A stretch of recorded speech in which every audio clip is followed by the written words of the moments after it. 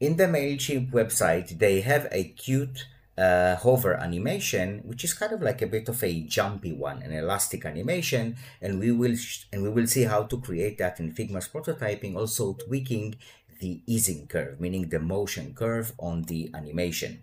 I have here the button, just a frame with a label in it and a rectangle that is going to be the background of this button when we will animate it. Selecting them both, aligning them to the center, and clicking on Create Component, calling it a button.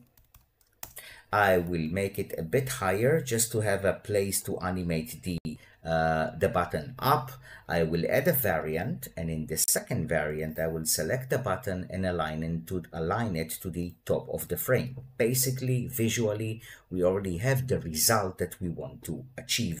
Now I will switch back to prototyping, and I will connect these two variants with a trigger of a while hovering. Smart animate 400 milliseconds the ease out. I will switch it for a minute for the ease out back, which will give us a bit of a kind of like an elastic behavior, but not exactly what we want. I will show how to tweak the easing curve in order to achieve more like the Mailchimp animation button or button animation. So let's preview that, and I will put my mouse here. We see that I have it just kind of like a little bit, but it's not enough. It's animating a bit funny, I would say.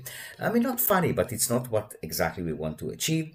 And I will go here again, and I will, by the way, the right way is to call that. I will just correct it as the hover, because this is the hover state of the button. Yeah, I'm being a bit picky here.